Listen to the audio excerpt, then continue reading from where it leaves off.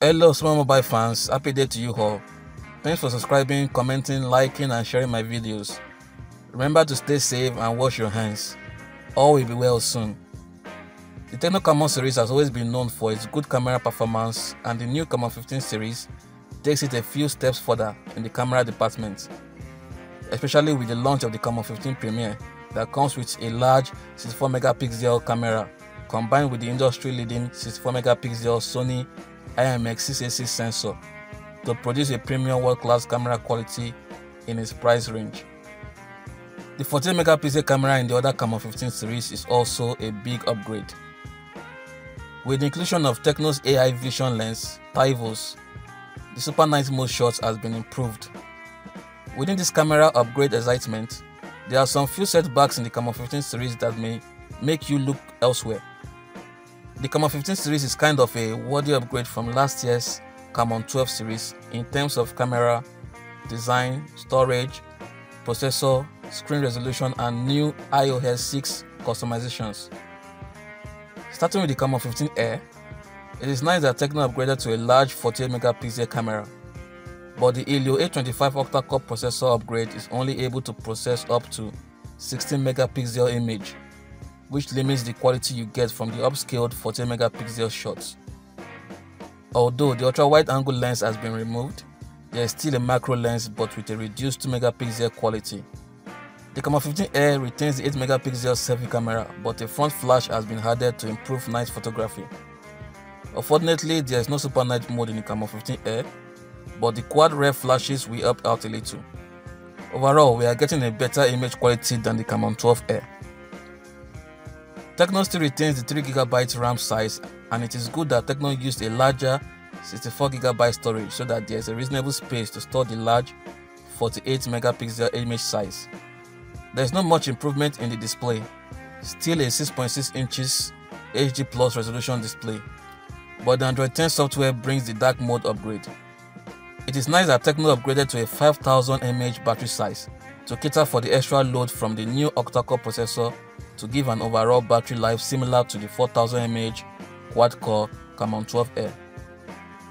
Next is the Camon 15, which I believe many people will prefer to buy because of the better value it brings for the price. In comparison with the Camon 15 Air, the Camon 15 has a slightly better 48 megapixel camera quality thanks to the higher Helio P22 processor, which supports up to 21 megapixel image signal processing, but the lack of a true Samsung or Sony 48 megapixel sensor will limit the final output. Overall, the 48 megapixel camera is a big upgrade from the 16 megapixel in Camon 12. There is Super Night Mode technology for better night photography.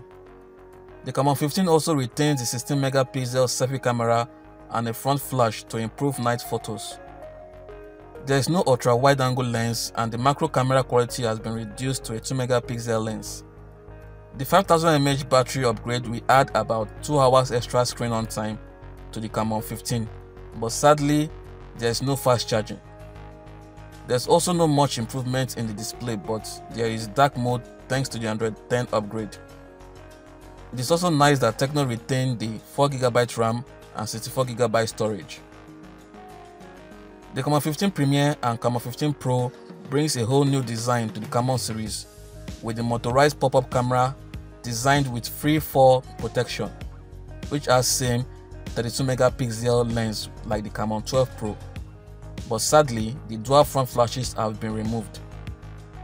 The only difference between them is the large 48 megapixel camera lens with no true Samsung or Sony 48 megapixel sensor in the Camon 15 Pro, and the larger 64 megapixel camera lens with the true Sony IMX686 64 megapixel ISP sensor in the Camon 15 Premier.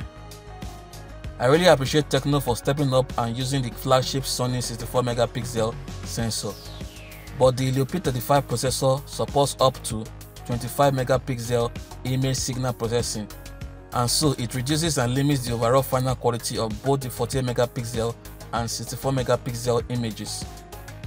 There is no cause for alarm because at the end of the day, you will still get good detailed shots far better than the Camon 12 Pro. The ultra wide angle and macro lens is still retained, but now with a reduced 5 megapixel shooter. It is nice that TECNO is giving us the super night mode experience with the help of their new AI technology called TiVos. This is their first step in bringing the ultra clear night photography, and I hope it works fine. We definitely test the night mode quality in my full review. Kindly subscribe to find out. The Camon 15 Pro and Camon 15 Premier have a full HD 1080p display, which is a nice upgrade from the Camon 12 Pro, but they have gotten rid of the amazing AMOLED panel and downgraded to an IPS LCD panel, which prevents them from using an in-display fingerprint sensor, and it also defeats the battery saving purpose of the dark mode in the Android 10. This will be a deal breaker, but the 1080p resolution upgrade might console or cheer you up. The 4000 mAh battery upgrade is nice, but the absence of USB Type-C ports and lack of a faster charger is quite disappointing, especially in this highly competitive market. Looking forward to what TECNO will offer in the Phantom 10. The 6GB RAM and 128GB storage upgrade in the Pro and Premier versions are pretty awesome, but I will be testing the performance of the RAM optimization in my full review. Stay tuned for that. Concerning the pricing, here are all the prices of the Camon 15 series. I know that some of you might be disappointed with the price value of the Camon 15 Pro and Camon 15 Premier, but TECNO is offering us a large 48MP quad camera, a larger 64MP quad camera, the expensive Sony IMX686 64MP sensor, a 32MP motorized pop-up camera, a big 4000 mAh battery, a 1080p Full HD display, 6GB RAM and 128GB storage. I admit that the Helio P35 processor is a deal breaker at this price, but TECNO should have thrown in the USB Type-C port, an 18W charger and Corning Gorilla Glass 5 to comfort and cheer us up so that we can overlook the Helio P35. But bear in mind that the Helio P35 processor is actually a good processor. I would love to know what you guys think about these pricings. Also let me know which of the Camon 15 series you are buying. The most important upgrades to me are the 48MP quad camera, the larger 64MP quad camera with the Sony IMX686 sensor, and finally the pop-up camera. Thanks so much for watching.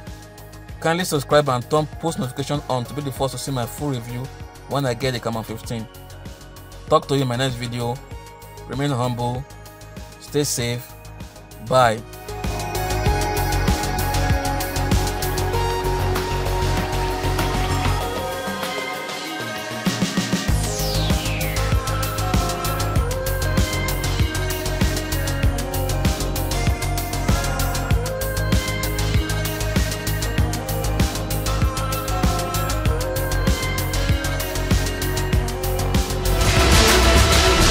Camon 15, my favorite camera phone.